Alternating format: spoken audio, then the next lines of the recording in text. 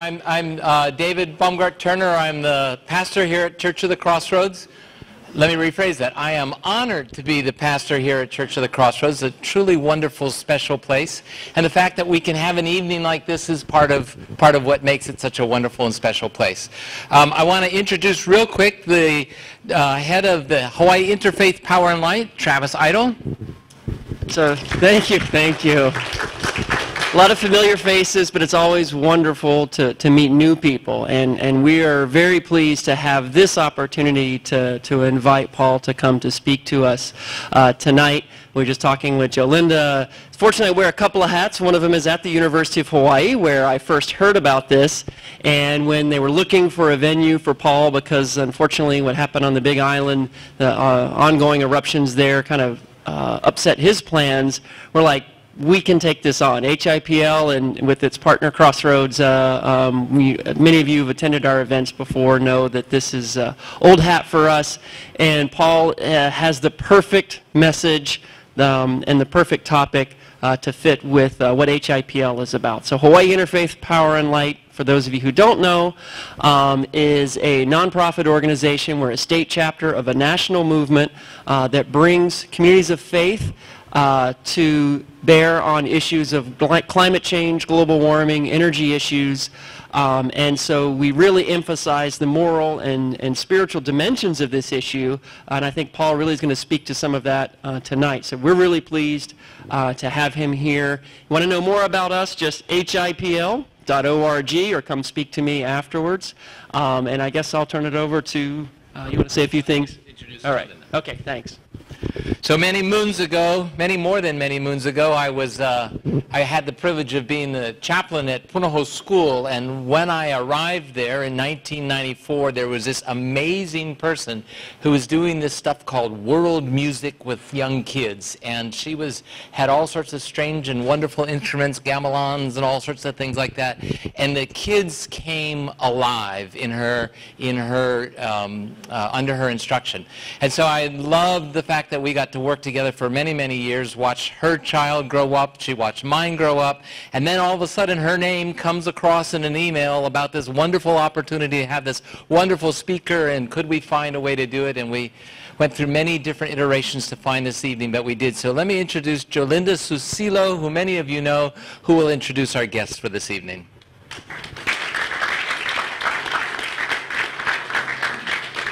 Thank you. What an honor to be with all of you. I'm a member of the Baha'i faith who believes all religions are one, and we are all working for that same goal. Sustainability is very near and dear to our hearts.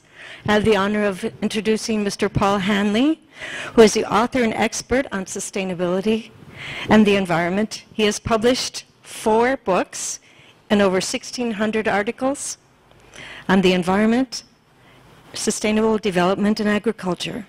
His book 11 addresses the issue of how to sustain a planet with 11 billion people expected to populate the earth before the end of this century. I know you're a very humble man, but I was asked by Molly to share this, that Paul is a recipient of the Canadian Environmental Award. He lives in Saskatchewan with his wife and his youngest of 3 sons. Welcome, Mr. Hanley.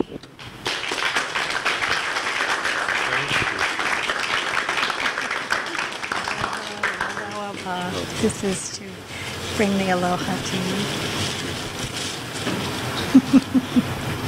Well, that's wonderful. Thank you so much for that wonderful Hawaiian welcome, and the welcome of the church and the Baha'i community and Interfaith Power and Light. It's my wife and I, my wife Holly is here, and it's really wonderful to be in Hawaii, and we've spent some time on Molokai and the Big Island, and now here, and we're going to Maui as well, just to check it out and see how things are. And it's exciting. We were coming here for the Baha'i Summer School, which was going to be held in a place called Kilauea Camp. And that was the plan, but I guess the Earth had different plans for us. But we already had our tickets, so heck, we're going to come anyway. And then different activities have been set up, and it's great to connect with people and talk about these important issues. And I thought it was kind of neat when we came to the Crossroads Church, because I thought, wow, that's a great tie-in to what I'm talking about, because I think humanity really is at a crossroads.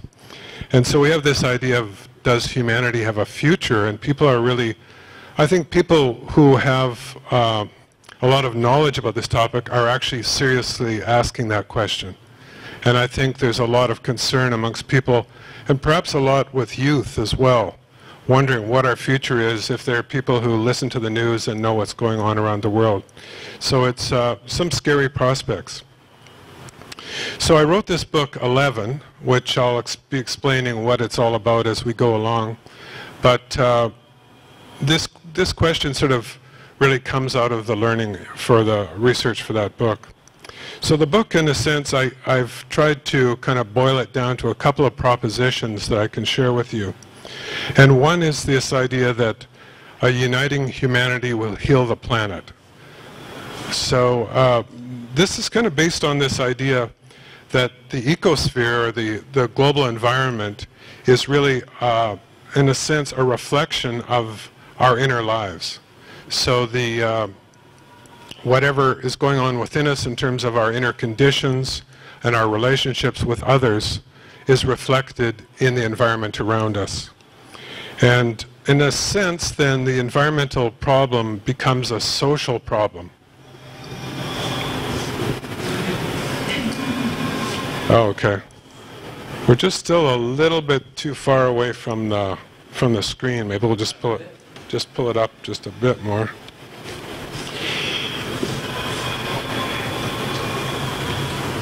Oh, no, it's got to be up a little bit. How is this lighting? I think the lighting's good, yeah. I mean, you want the middle? I think this is good with the lighting part. Yeah. Nice. Just a little bit further down. If we can get it. Pull the screen down further. Oh, somebody's thinking. Oh, yeah, that's great. So this idea, the proposition in the book is this idea that uniting humanity will heal the planet because of our exterior environment is sort of conditioned by our inner environment. So that's the first proposition. The idea that the environmental problem we're having is, in a sense, a social problem. And the second proposition is more or less the opposite, that the work of healing the planet is one of the things that will unite humanity. So these two ideas go together very, very closely. And it's interesting that there's this idea that comes to us from science, that we have the potential at this time in history, because it's kind of an unprecedented time, to really achieve the unity of the human race. And Edward R. Wilson, who is one of America's great scientists, talks about this idea. He's the person who really popularized concepts like biodiversity. And he talks about the potential to turn Earth into a paradise today. And interestingly, he's an atheist himself, but he kind of uses this language of religion to talk about the future. And he says that the ultimate goal of humanity is this idea of the unity of the human race. So if my propositions are correct, and we have the potential to unite humanity, be truly united, then we have the potential to transform the external environment as well. But Dr. Wilson talks about really the block for this in many ways comes from our evolutionary past. So people have evolved, in a sense, to be concerned about themselves and their families in the short term. So their self-interest in the short term is what really helped human beings to evolve in many cases. But we now live in a global society that demands a really kind of the opposite kind of mentality, where we're other-centered and we're looking for long-term solutions. So the necessity to kind of really revise our thinking and, in a sense, overcome our evolutionary history is before us. And Wilson talks about this idea of humanity being in a kind of a youthful stage, that human beings, our humanity as a whole, is something like a human being. It goes through childhood, youth, and maturity. And so he says now, in a sense, our dysfunction may be that we're still in this youthful state. And youthful state often involves quite a bit of turmoil. But it's a stage that's heading towards maturity. So where are we at? Well, I think we are maturing as a human race. And there are signs of this in kind of the emergence of global institutions, for example. We're seeing movements for peace all over the world. The organizations of civil society are focusing on this idea of the unity of the human race. And institutions like the United Nations are there helping that process. Another great American scientist, Steven Pinker, talks about this, this process in his book, The Better Angels of Our Nature. And he talks about how, contrary to what seems to be the case if we listen to the news, we're actually in the most peaceful period in human history. So he says the first 10 years of this century are actually the most peaceful ever. And in a sense, I think the kind of light that we're experiencing of unity kind of really increases the depths of the shadows. So it looks like the exact opposite. But in many ways, we're improving as a human race. And one of the key elements of this has been the Universal Declaration of Human Rights. The concept of human rights coming to us and really helping us to realize that every human being has unalienable rights. So this is a signature development in human history. So according to the propositions I started with at the beginning, the idea that, you know, as we become more united, we'll see improvements in the environment. Is that happening? And of course, in many ways we'd say no, but we are seeing a change in consciousness and the emergence of really powerful concepts in ecology and the awareness of the environment and the problems related to the environment. So that is starting to happen. And we're seeing things like this, the idea that a right to a healthy environment is a human right, and it's part of the constitutions of 100 nations. And this idea of the connection between the environment and human rights is growing. Unfortunately, a couple of the countries that haven't accepted this are the United States and Canada. But it is a growing movement around the world, and we're even seeing countries who are starting to give rights equivalent to a human right to things like rivers. So there's a growing consciousness. And we're having things like the Earth Summit, the Millennium Summit, the Paris Climate Accord, and so on, which are at least on the level of discourse, we're starting to get the ideas right. Now there's a bit of a problem in that it's very difficult for us to put these things into action. And I think part of that is this idea that there's sort of twin processes going on, a process of integration, which I've been talking about, but also this really powerful process of disintegration. And the world order is, I think the old world order is collapsing and perhaps needs to collapse for a new one to come into its place. So there's these simultaneous processes of collapse and regrowth. So we're seeing movements for this kind of conceptualizing a new world order. So what drives these processes of integration and also the process of disintegration?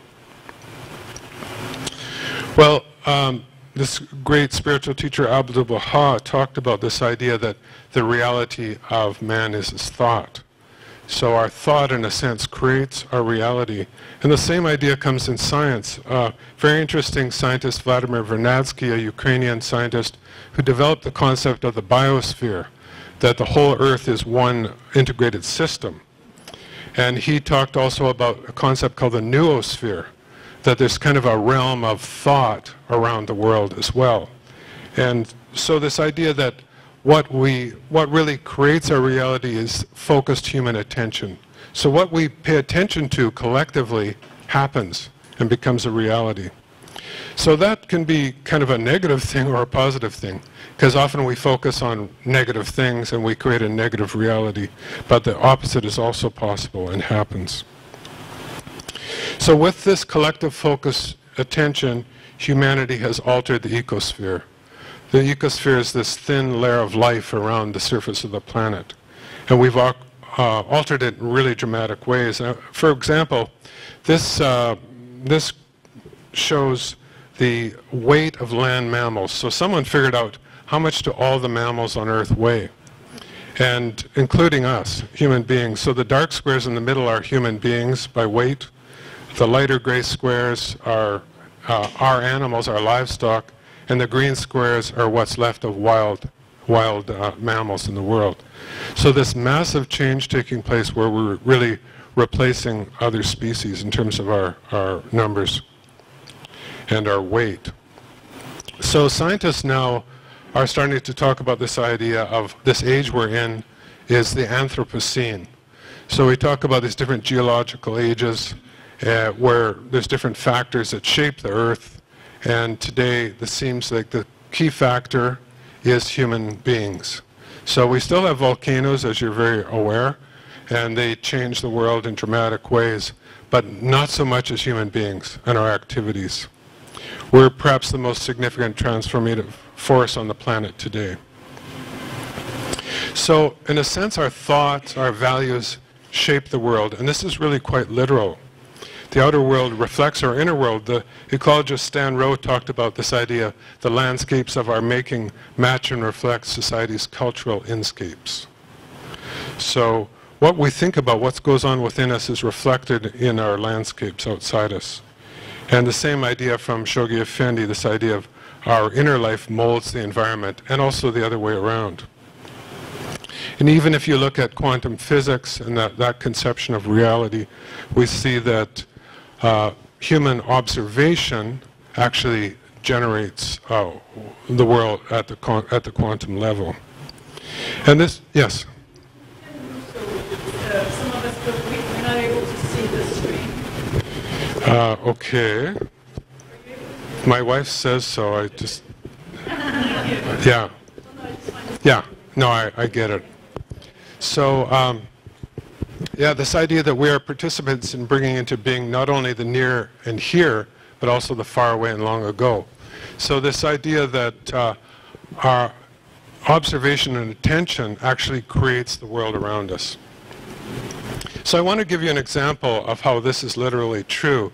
This is a part of the province of Saskatchewan where I live. And because of the topography here, it wasn't able to be developed for agriculture like most of the southern part of our province. But it was shaped by the indigenous mind. So the people that lived there for millennia, through hunting pressures, through fire and so on, did transform the landscape, but not to the point where they really deeply changed ecological values. But then along came the settlers and the colonial mind. And this is what the landscape looks like now. So this complete transformation. So you're flying into the city I live in, Saskatoon, and it all looks like this as far as the eye can see. And so in a sense it reflects this kind of industrial model that was developing in the 18th and 19th century when this land was settled. How do we produce food? How do we do it the most efficient way possible? How do we get it to where we want? You know, putting in railroads and roadways everywhere and get the food to market in Europe to feed people in the Industrial Revolution. So the concepts that, the mentality that was brought from Europe transformed the landscape totally. And then today, I always thought this, when I saw this picture, which is Las Vegas, I thought, wow, that sure looks like a circuit board. And so maybe even, you know, in this digital age, our world starts to look like the things we think about a lot. Wow. So, in this Anthropocene era where human beings are the most important transformative force, it's really important what we pay attention to. What do we focus our attention on? And unfortunately, I think we often focus it on things which are not very important. This idea of this huge sort of spectacle that we're creating on a mass scale. Things like our sporting events, our entertainments, our focus on media, social media and so on, really absorbing most of our attention, in a sense putting us to sleep so that we can't really appreciate what the values of the world are, the world, the environment in which we live. So there's this, idea that when our attention is focused on these things, on the acquisition of power and the acquisition of things, or it's sort of blinded by our focus on this great spectacle of entertainments and so on that we're involved in, that our social sphere and our ecological sphere become fragmented, very much like our thinking. So this picture really had a big impact on me, because I was thinking, it looks like a science fiction, kind of a zombie movie or something, but these are real people living in Syria, Palestinians in a camp that's been utterly destroyed. And so more and more people in the world are in this predicament. And I noticed the same picture on the poster over there on the wall. Millions of people being displaced and trying to find a place where they can be safe. So in a sense, the world has gone into what I'm calling a kind of permanent emergency. And so this kind of attention that we have, focus that we have, the values that we have are kind of leading to this really disintegration of the world order that we've been used to. And so one of the ways we're seeing that is in this idea of climate change and our overheated planet. And in a sense, I'm seeing it as a symptom of this fragmentation of humanity. So that picture is, I think it's a 2015. Each of those dots is either a forest fire or a hot spot where they're concerned about forest fire happening.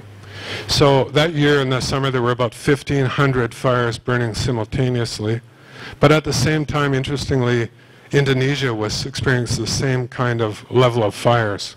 So a massive problem around the world, in the boreal zone and other parts of the world, fire.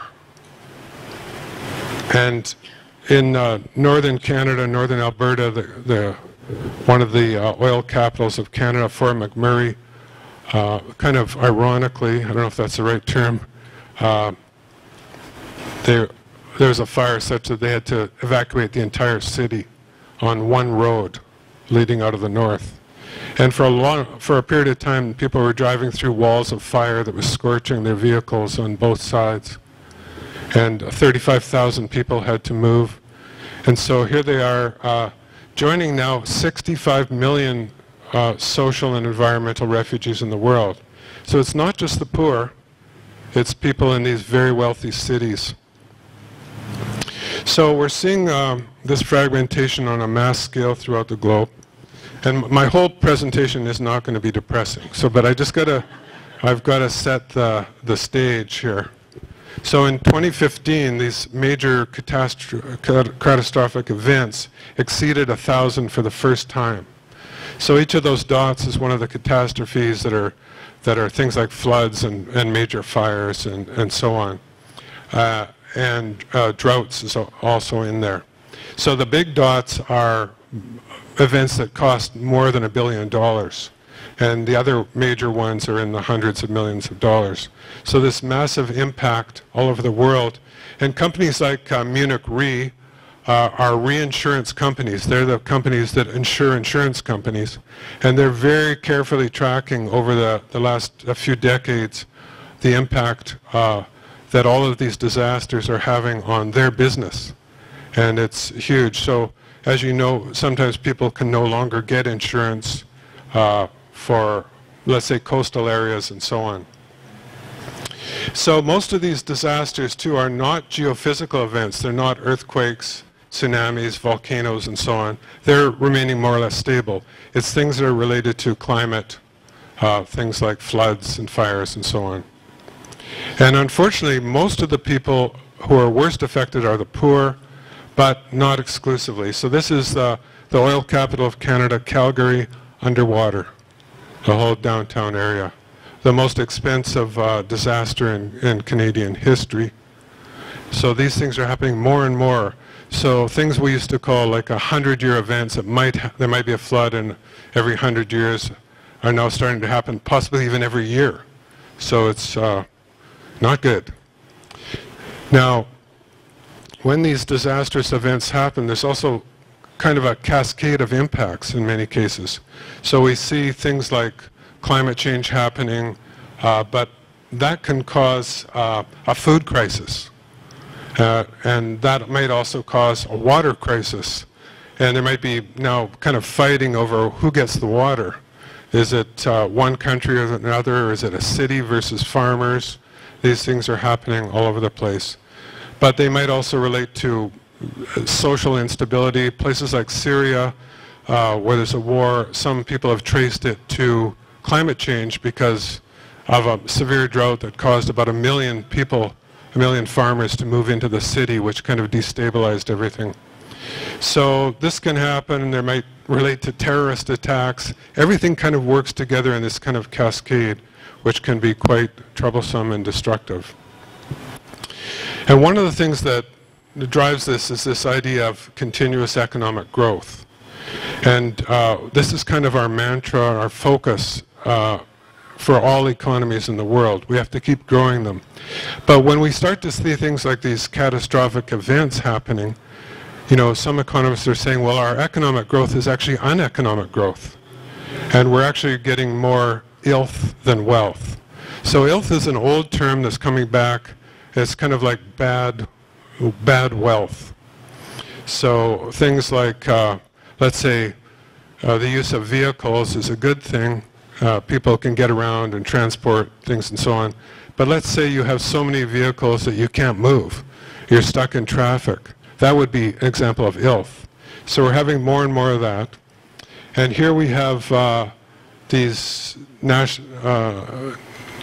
disasters happening and increasing, and also the financial costs going up and up and up into the hundreds of billions of dollars.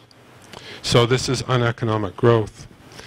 Another thing I think that is really troublesome is this trend towards extreme inequality between people. And if my propositions are correct, that we need human unity in order to restore the ecosphere, that human unity will be reflected outside of us in our physical environment. What happens when there's this extreme disparity between people, where, you know, the top 1% starts to capture most of the wealth? So this is another deep concern. Now, a lot of this is a result of what one economist talks about, moving from an empty world to a full world. So an empty world is a world that's relatively empty of people and our stuff. And so here we have the idyllic country road. And now it's become a full world, and it's full of people and full of our stuff. And this has happened rather quickly in terms of time. If you go back, let's say, to 10,000 BC, and the population, most of the population really just starts to grow in the last couple thousand years, but mainly just in about the last 50 years or so, most of the growth. So it took 10,000 generations to get 1 billion people around 1800. But then the next billion, it only took 6 generations, around 1925. 2 more generations to hit 3 billion, and then just 1 generation to hit each of the next billion marks. So the population is increasing very rapidly. And along with that, the population of all of our stuff, the impacts we have on the environment. I don't know if you can see each individual box there, but things like, you know, this is the world population suddenly going up, but also our economy suddenly going up. And then our use of everything, fertilizers, paper, water, all of them suddenly expanding very, very rapidly. So they call it the Great Acceleration. And one of the reasons for this was this development of the idea of the consumer economy. So maybe we've given people most of the stuff they really need already. Now, how do we keep the economy growing? Well, let's give them stuff they don't really need. Or maybe just kind of fulfill people's wants, and maybe even invent wants that we didn't know we had. So in America, 120,000 malls. There's our livestock, 25 billion animals that we have that outweigh all the other animals in the world. Our buildings made of concrete, in many cases, which is one of the main sources of climate change. They all have to be heated and cooled and lighted And all of this takes this master resource, oil and coal and so on, to keep it running, and about 35 billion barrels a year equivalent. And this is Mordor, or Fort McMurray, Alberta in Canada, the oil sands. And that's what it looks like. And that's what we're doing to the earth to support this kind of growth that we have around the world. And so we're seeing more and more scenes like this. I had to throw this one in for Hawaii, although I think this is in Malaysia. But more and more of this garbage and fouling the earth. So in fact now we have about 7.5 billion people, and Earth's biocapacity, its kind of ability to support us and to absorb our emissions and waste and so on, is being exceeded right now by about 60 to 70%. When I wrote the book, I think it was 60, but somebody just showed me a statistic. They're saying 70% exceeded. And that means we're using about 1.6, 1.7 planets worth of resources to support us as we now are situated. But the sad thing, and I'm soon going to stop saying really sad things, is we've only just begun. So most of the growth that's anticipated is yet to come. So all this growth through the millennia, we're going to do more growth in the next few decades than in the past millennia. So back when I was born, way back when, there were about 2.5 billion people.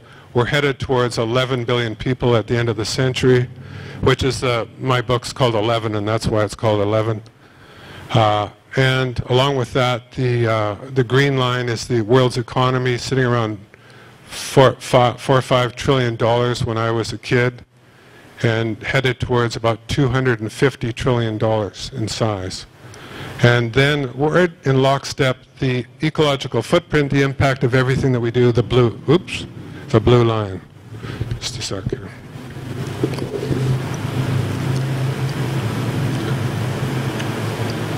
So, yeah, we're headed towards needing the equivalent of, if we follow this path forward, we would need 5 Earths to support us, and of course we only have 1.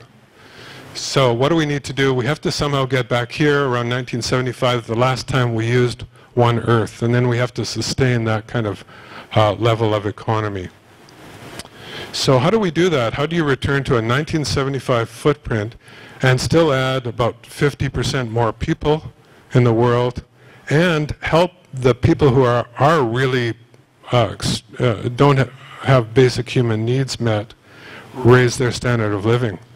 So, wow, we have a problem. So that's why I think there's all this denial going on, like who really wants to think about this? So we're trying to, what I'm trying to do is kind of read our reality. What is it on a global scale? And doesn't look very good. And so denial is a very common response. Another one is kind of going into this apocalyptic thinking. So if you're a sci-fi fan like me, there's all these movies about zombies and the living dead and kind of this really negative view of what the future is going to be like. And even our scientists, people like Martin Rees, the Astronomer Royal of Britain, wrote this book, Our Final Century. So he's saying, well, we're kind of screwed, basically. He gave us a 50-50 chance of surviving, and Stephen Hawking said 0 chance of surviving on this planet. So, are we doomed? Well, there's different ways of looking at this, and I'd like to try and explain to you why I think we aren't doomed. And one of the ideas I really liked was this idea from Rabbi Jonathan Sacks, this idea of the difference between optimism and hope. And he talks about this idea of covenantal time being different than normal time. So if we think in terms of a covenant that we have with the Creator, it generates the idea of hope. So, optimism is maybe this kind of naive belief that, oh, everything will be okay, we'll just develop new technologies, we'll solve everything, no problem. And we just let the market operate. If we just let it operate freely, everything will be okay. It'll solve everything. Now, hope is the opposite. It's the idea that you really understand what's going on, but you believe in the capacity of humanity to change and transform. So optimism is passive, hope is an active concept, but it really requires a lot of courage. It's just what these guys are singing about right here. So I really like this concept, which is also a biblical idea from, it's a verse from the Old Testament. I'm a prisoner of hope. And different people have been using this. Cornel West, Bishop Tutu, the idea that, things are looking bad, but I believe we can transform and change. So one of the reasons we think this is possible is this idea from ecology, which is called panarchy theory, or the panarchy model. That shows how in every complex system, there's sort of these processes of change take place which are inevitable, where a system kind of grows and then collapses and then is restored, perhaps in a different form. And so the ecologists apply this idea to human society because we're sort of a social ecological system. So we're headed, according to the people who developed this theory, to a major pulse of transformation, because human beings have been building up all of this capital through the millennia, and eventually, because systems always change, we're going to change. And they say, but we have to be careful not to, a term has been used, rear view mirrorism, like kind of go forward looking in the rear view mirror, because the things that we did in the past don't work anymore in this new reality. So they say we have to try new things. And they talk about diverse adventures in living.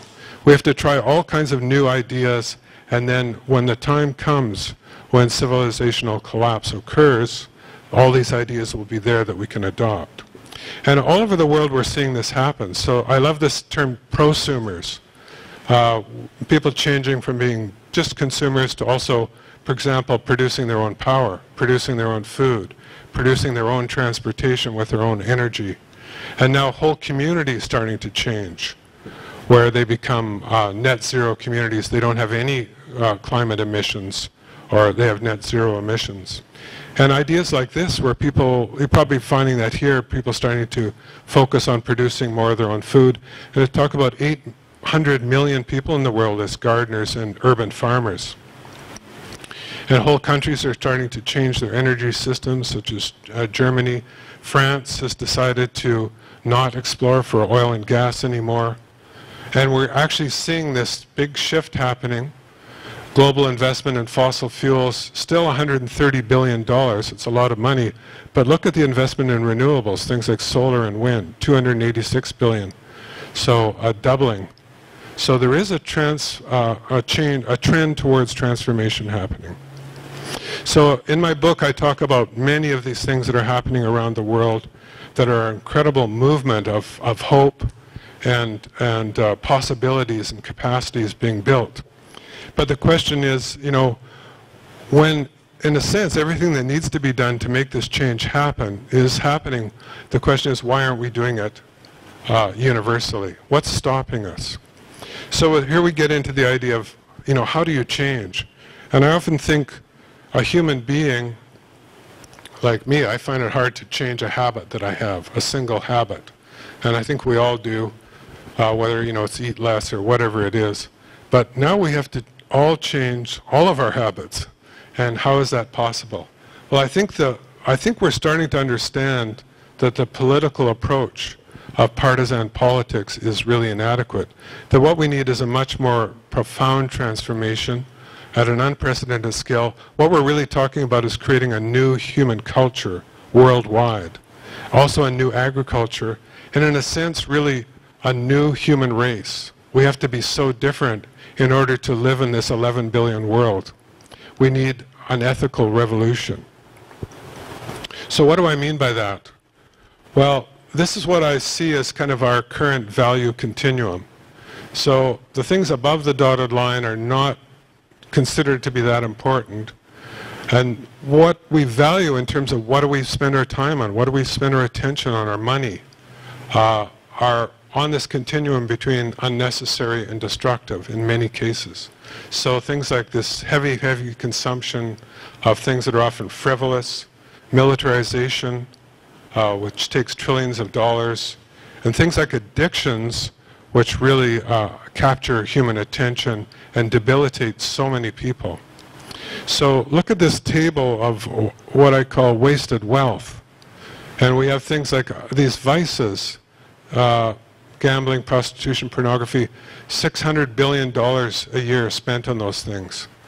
And just go through the whole list here, down to this consumer goods for the top 20% of the world's population costing $20 trillion. And if you add it all up, we have almost half of the world's gross domestic product. Our economy is going into things which not entirely useless or destructive, but many of them are.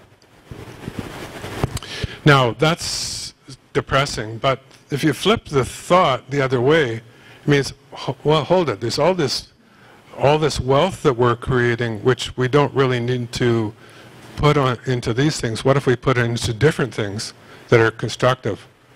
So what if we changed our value system and we looked at things that are transcendent? Things like building these qualities within human beings, education, building our relationships, building our spiritual values, building a kind of ethic of service instead of concern for ourselves. What if we focused all our wealth on constructive ecological restoration and meeting basic human needs, and these other things became less important? So there's a potential for releasing our wealth for reconstructing civilization, for healing the ecosphere. It's huge.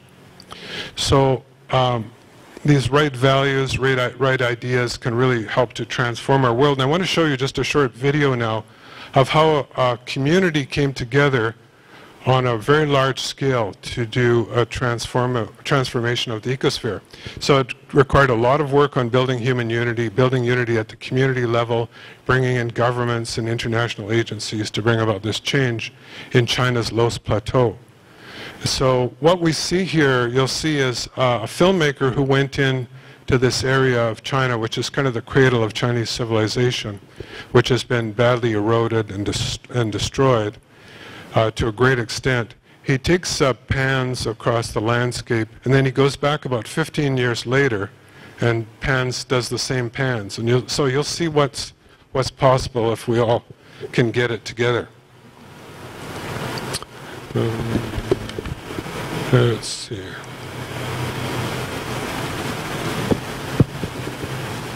China's Loess Plateau is a region that stretches for 640,000 square kilometers across north-central China.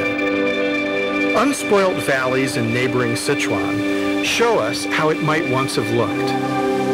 It's the sort of natural abundance that is necessary to support an emerging civilization. How could a landscape with such potential have been reduced to this?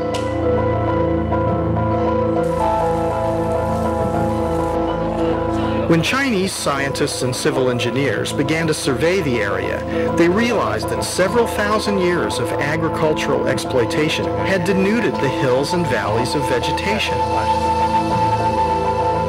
The relentless grazing of domestic animals on the slopes meant that there was no chance for young trees and shrubs to grow.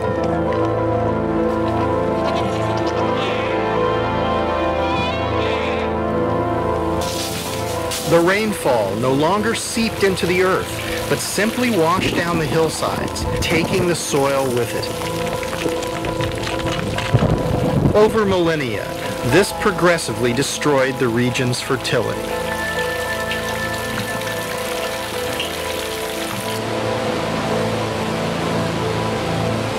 When this happens over an area as extensive as the plateau, millions of tons of silt are swept down into the Yellow River. When I first filmed Mr. Ta Fuyuan and his colleagues back in 1995, I had no idea this initiative could achieve such dramatic results.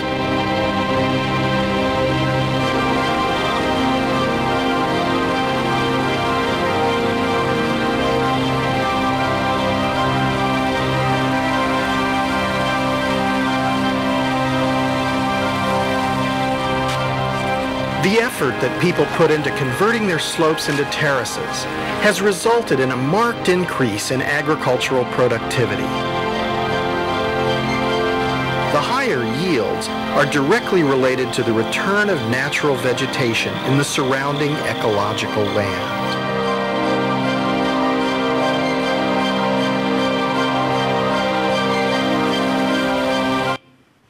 So that's kind of an upper. I really like that one. The whole film is called Hope in a Time of Climate Change, and you can watch it on YouTube. So this incredible transformation, which is the Los Plateaux is about the size of France, and the area that they're working on is about the size of Belgium. And now China is the top tree planter in the world. Now they're working on an area about the size of Ireland that they're replanting into trees. So people coming together can really transform the landscapes in dramatic ways. So this idea that our unity of thought can really move the world is really important. So if our thought and our attention can do negative things, it can also do positive things. So one of the things I talk about quite in depth in my book is about the need to transform our food and agricultural system in order to feed the increase in the world's population, and also the many people who don't have enough to eat today. And one of the real interesting potentials is this idea of agroecology. So this is about a third of the world's population are small farmers and their families. So we're talking about farmers who are working on, let's say, a hectare. A farm may be a hectare, which is a couple of acres in size. And so most of the increase in population in the world that's coming will be in areas where farming is done in this way, places like Africa, South Asia, and so on. So the potential of this is really amazing in terms of global transformation. So in a sense, I think these small farmers maybe even be the pivot of change. And the scientist Ratan Lal has talked about the potential for this, the idea of carbon farming, and paying small farmers for their services. And it's a very small amount that's needed. So about $25 billion a year would be needed. It sounds like a lot of money, but look at that table. I talked about $600 billion being spent on prostitutions and pornography and so on. About $50 a farm. Most of these people are earning around $500 a year on average. Very small incomes, so $50 is huge and will allow them to really transform their farming methods. So we're talking about a big potential here. About 3.5 billion hectares in the world are degraded, which is pretty much the size of the whole continent of Africa. And so supporting the rural poor to restore their land would really be a key to eliminating extreme poverty and hunger, because it's mainly the rural poor who are in this situation where they're living on very small incomes. And it would also increase their biocapacity, help to ameliorate climate change, because you're taking carbon from the atmosphere and putting it into the soil and plants. It would avoid this problem of the boat people trying to get out of their countries because most of those people want to stay where they are. So it's a matter of improving their conditions. And it would be the equivalent of creating a whole new continent. And this can be done also on a larger scale in more the industrial farming areas as well. So I wanted to talk a little bit about the power of individuals and in this area of change in terms of our ecological restoration. And my next book is a biography of this man who is kind of little known, but I think a real environmental hero. He was called the Man of the Trees, Richard St. Barr Baker, and I'm calling him the first global conservationist. And he worked from the 1920s forward on these ideas like agroecology, agroforestry, restoration of deserts, and inspired many people to change. One of his greatest goals was to try to reforest the Sahara Desert, which is about the size of the United States. And he said what we should start to do is build this great green wall across the southern part of the Sahara, about a 30-mile wide row of trees and farms and so on. And everybody ignored him when he talked about it in the 1950s, but now it's actually being done. So when it's completed, if it's completed, this talking about this structure biological structure being the largest structure in the world. And really interesting, if we think about the potential of individuals and the potential of children and youth, this young man, Felix Finkbeiner, heard about Richard St. Baker and Wangari Maathai, the Nobel Prize winner for her work in tree planting in Kenya. And he said we should do something about this and started to organize children when he was 9 years old. They've started a global movement. I think they now have 46,000 child ambassadors for tree planting. And they were so successful, he's now 19, that the United Nations transferred its tree planting program to his organization. And together they've planted about 15 billion trees already. So one kid's idea, bringing along, being a leader and bringing along other people to help him, really helping to transform the world. So what about these transformational processes? How do we make this kind of change happen on a world scale? Well, I really like this quotation from Buckminster Fuller.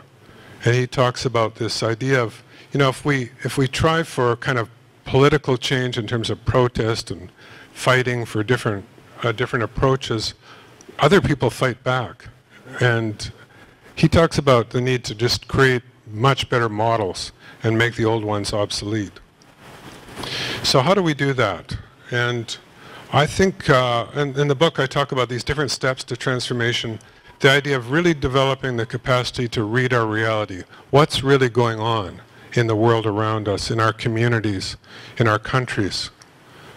Developing unity of thought about what's happening and what needs to happen. We need to balance the material and spiritual.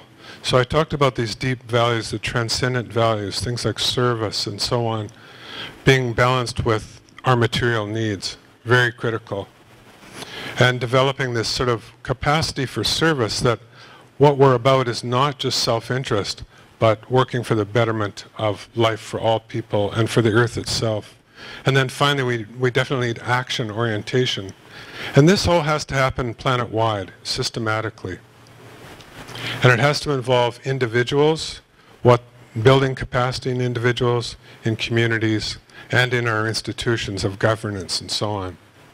So this is being done. People are working on as I've talked about individuals, there's being work done by institutions on community levels, things like the Millennium Village projects in Africa. I like the Harlem Children's Zone in the US. Experiments with holistic models that are really interesting. I think that one of the problems with this, though, is many of our models of development are really talk about helping people from poorer people move into the middle class. Now, what if that happens and they all become like other middle class people and we start to, it just hastens the destruction of the environment. So I think we really need to have a very different model. This is where I came on this idea of the Ruhi Institute, which is a model developed in rural Colombia in 1975 from then on, and is now spreading all around the world. So it's really a process-based approach to building capacity in individuals and communities and institutions for this kind of profound change. And it's really based on the idea of education, but not education in classrooms. It's more of a self-generating educational process where we work together to train more and more people, and once trained, they train others and so on. So it expands exponentially. So it's worldwide. It's now operating in about 5,000 geographic clusters around the world. It addresses very deeply the spiritual conditions and as well as material conditions. It operates at the local level, but it also gathers information at the local level and shares it on a regional, national, and international level. So we learn through thousands of activities going on what works best, and we share that knowledge. And then I think this is also important, that it's not just about kind of this idea of the poor need to be developed. It's the idea that everybody needs to be developed. And in fact, it may be the rich and the middle class that need development more than the poor. It's us that need to really change our behaviors in really profound ways, because we're the ones who are having the most impact on the natural world. And importantly, I think it has to involve adults, but also children and youth. And in many cases, I think it needs to be the youth who are the leaders, because they're going to inherit the world. And I want to show you now, just in closing, a short video about one community in India that's adopted this approach. And it shows how the community has used this approach to really address their key social issues. Now, my idea is this idea that if we become more united as people, as a community, we'll start to transform the environment. And in this community, you're even starting to see that happen as well. So just see what they're doing and think about how would we apply the same process here where we have a different set of problems. Bharat के उत्तर पूर्व दिशा में बिहार स्थित है।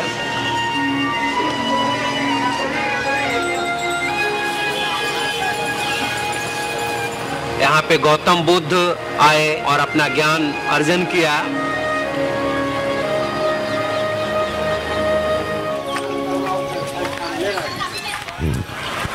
Bihar Sharif cluster में 6000 ऐसे लोग होंगे जो समुदाय निर्माण में अपना योगदान दे रहे हैं।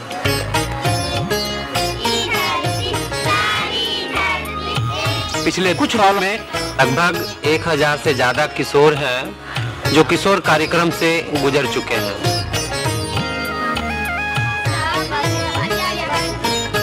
हमारे किशोर समूह का नाम सत्यबालिता है। आज हम सब पर्यावरण के शुद्धता के लिए वृक्षारोपण करने जा रहे हैं।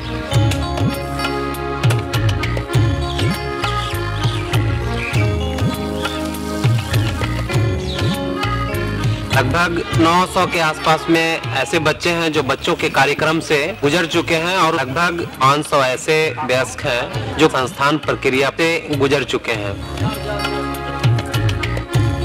60 प्रार्थनाएं सभा को संचालित किया जा रहा है। सभी आते हैं और उत्साह के साथ भाग लेते हैं और उनसे प्रेरणा पाते हैं।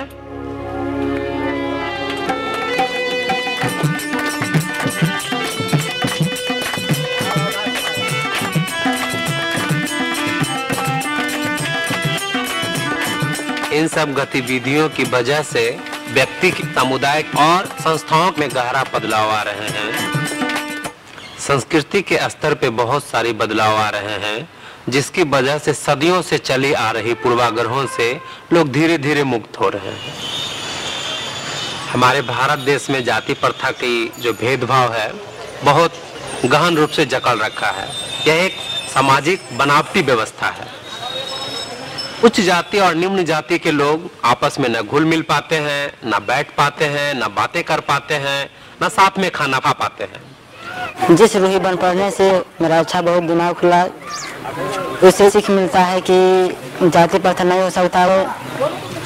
हम आज अभी देखते हैं तो बहुत खुशी आनंद लगता है। भले यह दुख किसी को भोगना नहीं पड़ता है। पहले लोग बोलते थे कि मैंने अलग अलग जात घर में नहीं आना चाहिए, बाहर आना चाहिए, दूर भाव करना चाहिए। तो स्टडी सर्कल के साथ हम लोग जुटे तो हम लोग के भेदभाव के नाम मिट जाने के लगा और स्वागत करने के लिए हम लोग आमंत्रित रहते हैं।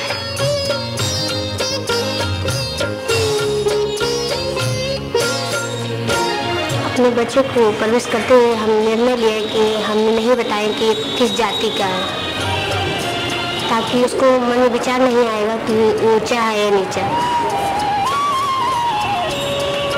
और न ही सामने वाले को ऊंची या नीची नजर से देख पाए।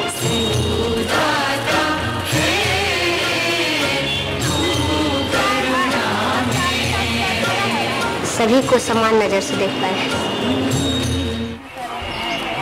हमारे संस्कृति में वयस्क और युवाओं के बीच काफी दूरियां थी।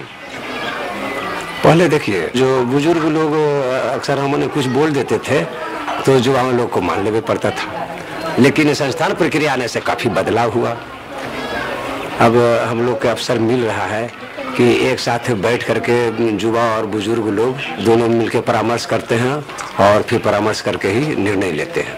बुजुर्ग लोग जो कर लेते थे, निर्णय ले लेते थे, वो हो जाता था। लेकिन आज जो है, जब से ये संस्था आया है तब से दोनों में तालमेल बढ़िया रहता है, बुजुर्ग में और बुजुर्गों में, और पहले जो था नहीं है, बदलाव बढ़िया हुआ है और बहुत अच्छा लगता है कि महिलाओं को कभी भी निर्णय लेने का अधिकार नहीं दिया जाता है, उनकी क्षमताओं को हमेशा कम करके आंका जाता है। साथ ही लड़कियों को बहुत ही कम उम्र में उनकी शादियां कर दिया जाता है। वहाँ पे लड़कियों की कोई इच्छा नहीं चलता, वहाँ पे कोई निर्णय लड़कियों से नहीं लिया जाता है, कोई परामर्श उनके साथ नहीं किया जाता है।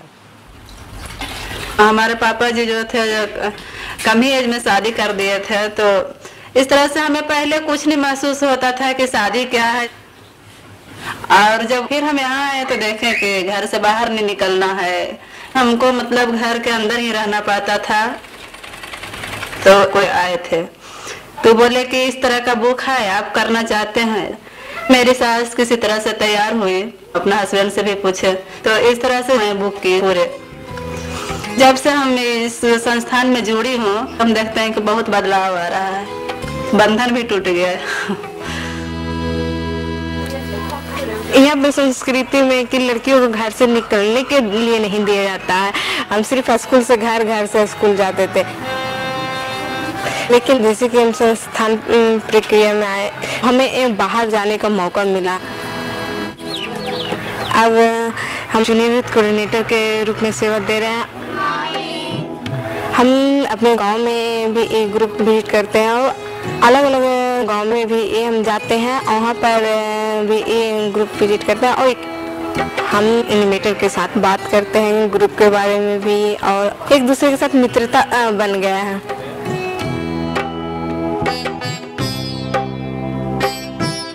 यहाँ पर संस्कृति में गार्जियन तय करते हैं कि कौन किससे बेटी का शादी हो, और लड़की को कोई मर्जी नहीं लिया जाता है। गांव में हम देखते हैं कि लड़कियों को शादी 12-13 साल में हो जाता है। हमको शादी हुआ था तो हम 12 साल के थे, हम पति के कभी देखे थे नहीं। हम अपना बेटी के कम उम्र में नहीं करने के लिए सोचते थे। हमको रिवा बेटी अपना पसंद करने के बाद माता पिता से राय ले ली, उसको बाद शादी की है। हमारे समाज में लड़कियों को पैदा होने पर जो माँ बाप होते हैं दुखी होते हैं, और फिर उसको लिए दहेज इकट्ठा करना, उनके पास बहुत कर्ज चढ़ जाता। अब दिनों दिनों बहुत काफी तिलक हुआ जा रहा है। माता पिता से खेत बाड़ी बेच के भाई कुछ करके काफी दहेज दिया जाता है लड़का के। रीवा के शादी में कुछ नहीं मांग हुआ है। रीवा के साधारण रूप में शादी हुआ। हम बहुत माता पिता खुश हैं। हमारे यहाँ एक नई सभ्यता, एक नई संस्कृति उत्पन्न हुआ है, जो लोग शिक्षा के प्रति जागरूक हुए हैं। ऊंच नीच का जो है भेद कम हुआ है। फिर जो है महिलाओं को सम्मान पहले से ज़्यादा मिलता है। अब लड़कियों का जो है कम उम्र में शादी होना कम हो गया है। तो इस तरह से जो है नई संस्कृति का जो है चलन हुआ है। So you just get a glimpse of the process that's being involved here, where people are really sort of taking ownership of their own destiny and transforming whatever they need to in their community to make a better future possible. And we're even seeing environmental implications of that. For example, this question of the equality of men and women is a key to controlling population. Everywhere in the world where women's status improved, the birth rate goes down. So it's really critical that this takes place. So this is happening all over the world. I think there's groups here in Hawaii that are working on this.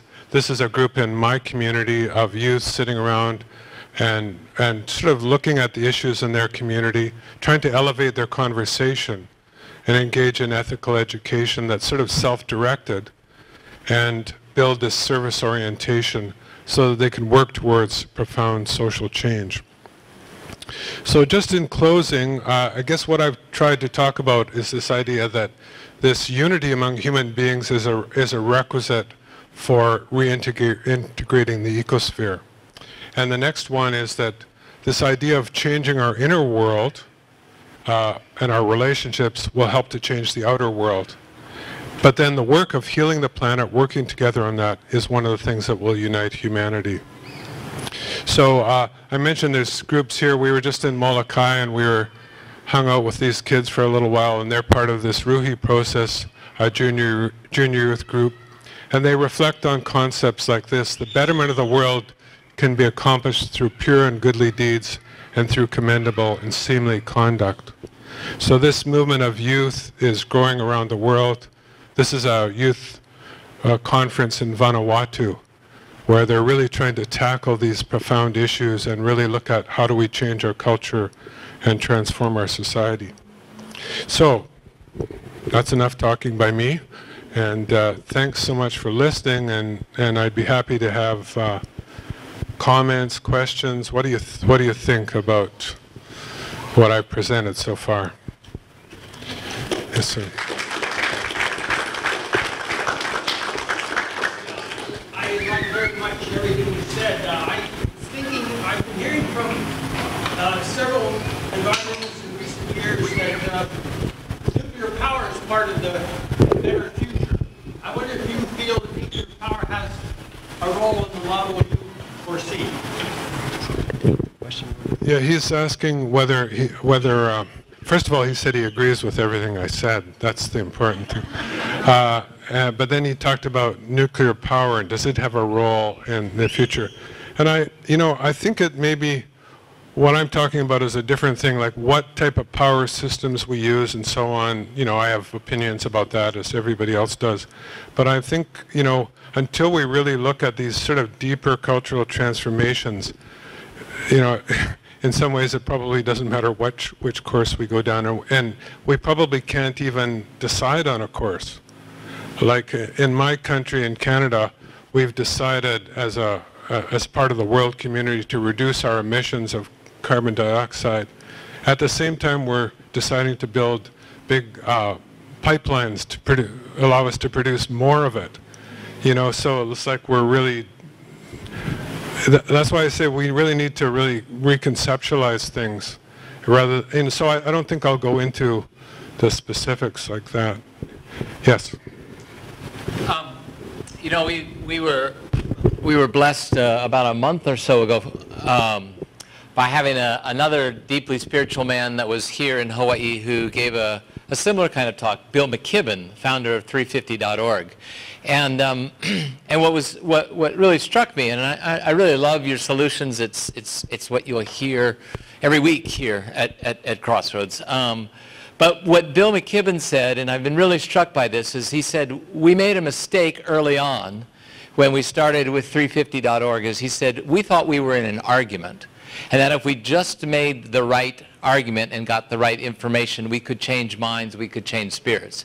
And he said what we've come to the realization is that we are actually in the middle of a fight, a very big fight. And then he started to talk about the powers that be that control the fossil fuel industry and things like that, that have been determined for generations to block any sort of thing like this in order to protect their profits and all.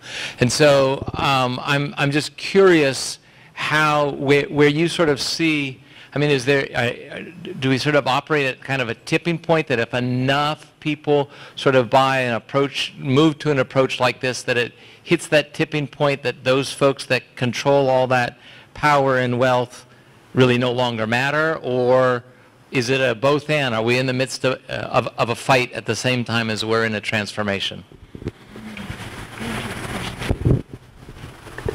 Yeah, I mean, I think I get it, and I get what he's talking about, but I think maybe the idea of a fight is a problem in itself. We're in a fight between different ideologies, between different people, between different interests. And,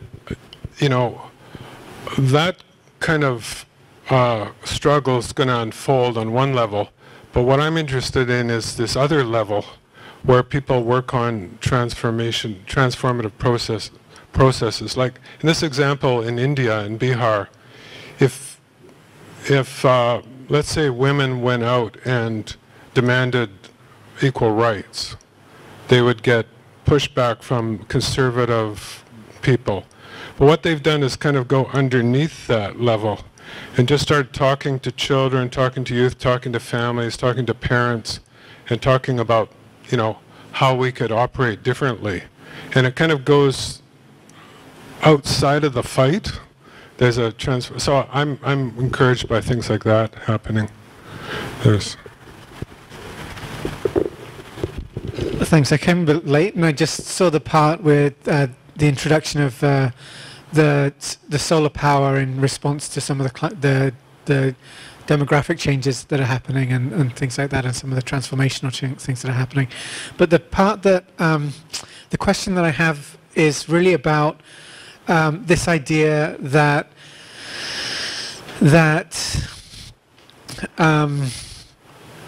with the occurrence of climate change issues taking place, Amartya Sen talks about this idea that during World War II, the National Health Service and these social structures came about because of these warlike conditions in the Second World War happening at that time, and so there was this challenge that was presented, and then the way that the UK and Britain responded to the challenge was to come up with these innovative ways of addressing social issues in the country. So then I'm curious about the way in which this climate change is a man-made issue that's come about, but at the same time it's an opportunity to realize unity, because we can see that through climate doesn't have any regard for boundaries or nation or anything like that. So this idea that then the way in which nations can now communities can collaborate to address a challenge that doesn't fit the traditional kind of conceptual frameworks that we have. So I'm just curious about there's this the phrase when life gives you lemons, make lemonade. Is this an opportunity to realize unity, in fact, and it's a way in which we can address that? Yeah, I think so. And in my book, I talk about this idea, of this twin processes happening, of one of collapse and one of rebuilding and reintegrating. But I think they kind of feed each other in a way, or at least the process of the deterioration of the old world order creates conditions that make these new ideas grow. It's kind of like when the forest burns down, new species come in. There's all kinds of opportunities to transform that system. So I think even though these awful things we're hearing about on the news are happening and they're sad and depressing, they also create opportunities for change. I think that's very true. Somebody here had... Well, I think that there's real opportunities for learning right now, because we're in a transition and it's moving forward like it's never done before in terms of, say, moving from petrol to electronic. We're seeing that in countries and major corporations changing, setting goals to phase out and phase in.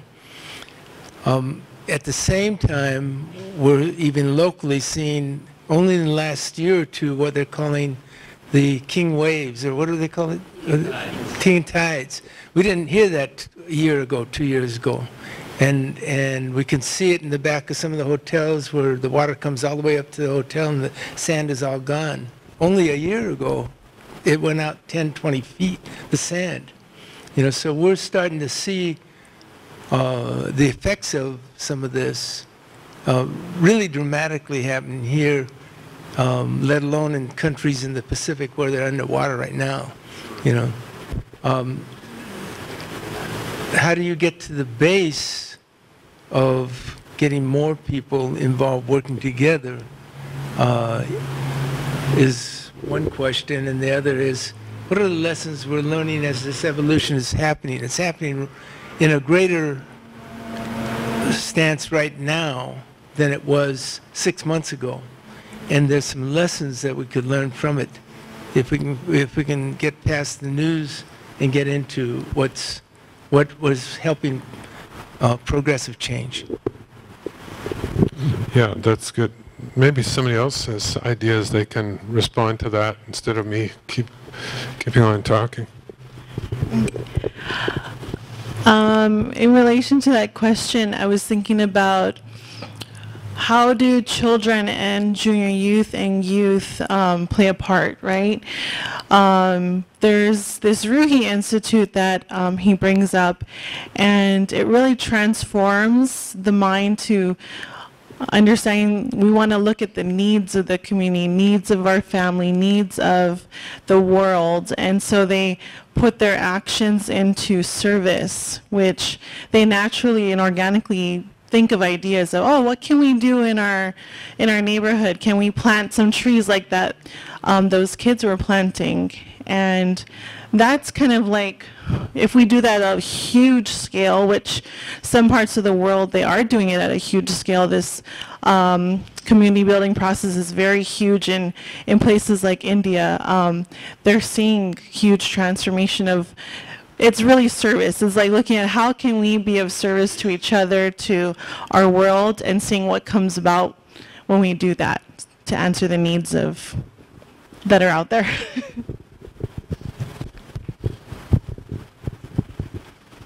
Yeah, and I think the interesting idea about this institute process is this idea of it being kind of self-replicating. So you start by training a few people in this process, and then they become the animators of other groups, and then those people become animators. So where it happens, like it's happening in Bihar, you're starting to get thousands of people involved, and then you see social change. So in places like my community in Saskatoon, and possibly here in Honolulu, I don't know where it's at here, but there is this institute happening, and anybody can get involved in it, but it's still at the very basic stages of just starting to learn about how do you do this in effective ways. But that's part of the process too, is, how do we figure this out? How do we figure this out in this community and make it work?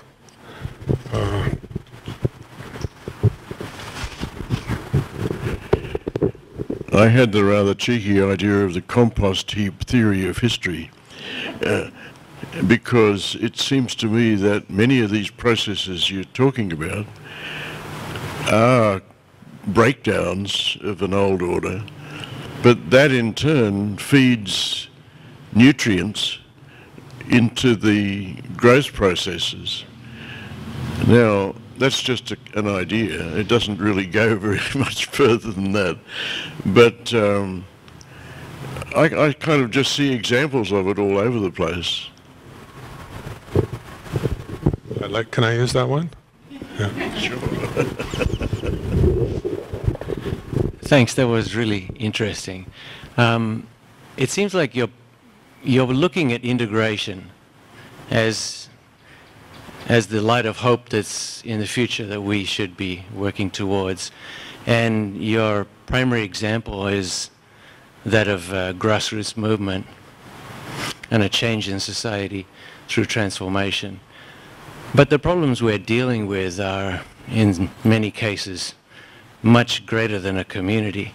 And at least one of the examples that you presented, the one in China, required a government approach, not a community approach. So which way do you see the integration process going? You've shown examples from both ends of the spectrum. Yeah, I think it's a both and I'm emphasizing this approach because I think in the long term, this kind of grassroots movement is the ultimate solution. But that doesn't mean other things aren't happening on other levels and that they don't feed each other. So many people who become involved with, let's say, the junior youth program, and they become more service-oriented, they also go on and leave that group and become go on to get an education, become engineers, become doctors, become whatever they do, and contribute on that other level that you're talking about. So they're not exclusive in any way, I don't think. But I've been emphasizing this approach because I think it's the thing that's not really being done that much. There's all kinds of actions on the larger scale, not enough of them, but many are happening. Thank you for a very interesting talk. I used to be at the East-West Center back in the early 70s, and it occurred to me as I was listening to you that I used to hear talks like yours back then up there where there used to be an institute called the Population Institute. And in your talk, I very much appreciate the focus on transformation of societies and communities, and also leveling the income inequality. However, there's the very large elephant, which is that it is population and increase in people which is driving the whole business. And in your talk, you didn't actually mention population control in one fashion or another. For example, some European countries and Japan have a difficulty in maintaining population. On the other hand, China, which had a very draconian policy of one child per family, has now abandoned that policy.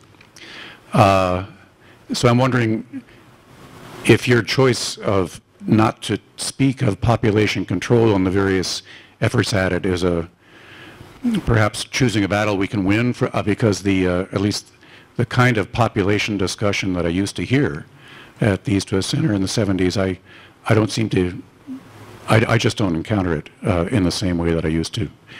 And do you think the battle's being won, or have we gone to a different place? Yeah, it's a good point, and in my book, sort of about population, but I don't actually talk about population very much in the book. Like, what my understanding is that the way demographics are, we're headed towards a world population of 11 billion, approximately, and then it will probably level off. There's a very interesting. Have you heard of a man named Hans Rosling? He did some of the most popular TED Talks, and he's a Swedish demographer. And he's got a great talk, and I think it's called "Why the World's Population Will Not Exceed 11 Billion People." And so I think it's, the way I understand it, looking at the population data, is that there's no way that it won't reach something like that amount. But the population growth rate is going down all the time. So it's actually, zero population growth is coming. And so I won't go into explaining, and I don't even know if I can explain, but if you watch his video, it's why the world's population won't exceed 11 billion, Hans Rosling, and he's a really great speaker and explains it all using, great visual aids and so on. But just one other thing about that, and this one time I was giving, this talk, and this one guy got up and he said, every time a human being is born, we expand our time, humanity's time, and our capacity to do positive things, or negative. So, if we think of population control, like, we can't get rid of people, but we can start looking at people as having huge capacity to serve others, to serve humanity, and to actually serve the planet and its restoration. So maybe part of the solution is also shifting our view about population and looking at ourselves and our potential and our capacities. Yes. I'm thinking about all of this in terms of Hawaii, and I appreciate the sort of global movements and human unity, but doing it at a community level and a local level. And a term I've maybe have been coined, I don't know when it was coined, but I've come to learn it in the last couple of years through the work I'm doing at the university, and that's taking these kinds of large-scale efforts or global efforts, and in Hawaii, the term is indigenizing them. In other words, we take the local culture that's been on the rise in Hawaii in this sort of reinvigoration and celebration, and more trying to apply that cultural approach, not just a community approach, but really a Hawaiian approach to addressing these kinds of challenges, whether it's food, energy, social problems, development, and for lack of a better term, and I like the term indigenizing the solutions and the processes themselves. I mean, you talk about getting people together and working out their issues. Hawaiians had, there are local processes for that. And I also look at churches. There are religious and spiritual processes throughout the world and all these cultures that address many of these kinds of challenges, maybe not the specific ones, but there's our processes in place. And if we reinvigorate those, then I think you have something that people can attach to and don't feel like it's foreign or being imposed from the outside. Yeah, I like that. That's great. You certainly can, my dear.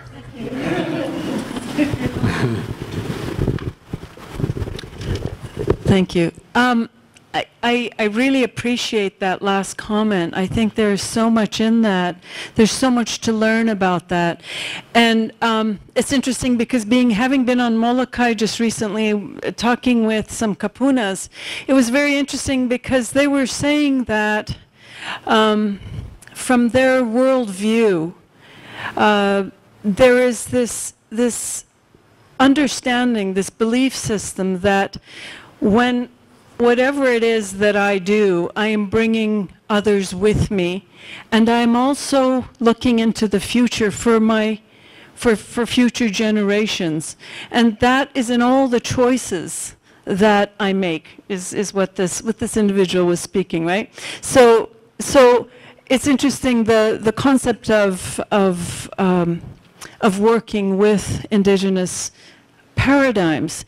And when I look at what I understand of this process, actually of what you're talking about, Paul, is that this is all about let's say one person rising, but really we're trying to, in this process, it's wanting to bring everybody up and forward, but also the idea that, especially if the focus is, if we're looking at our children, this is about the future. So when we're looking at shifting things in our world, this is very forward-looking, right? So perhaps we can look at short-term solutions, but really we're also looking at long-term solutions for generations to come.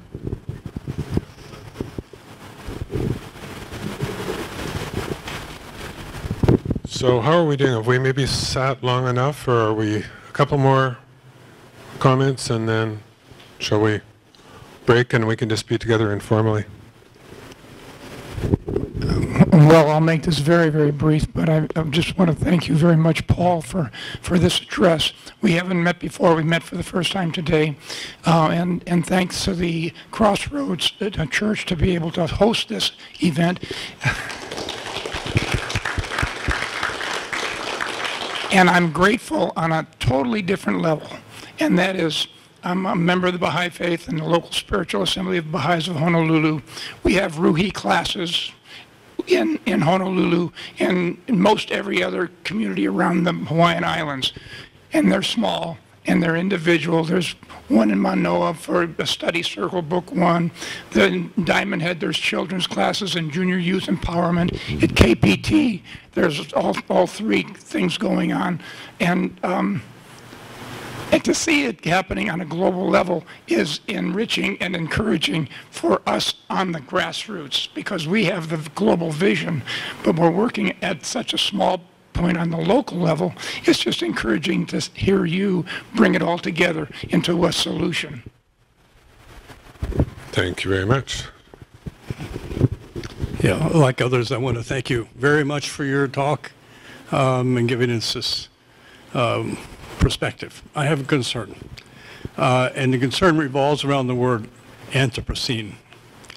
It seems to me that, I mean, having watched the environmental movement evolve since the 70s, that one of the things that's fallen away recently, in a sense, marked by the arrival of this new concept, supposedly the Anthropocene, is the idea that the problem with humanity's relationship to the environment, to nature, is that we are too human-centered, and we're unable to see the kind of hubris that governs that human-centered perspective.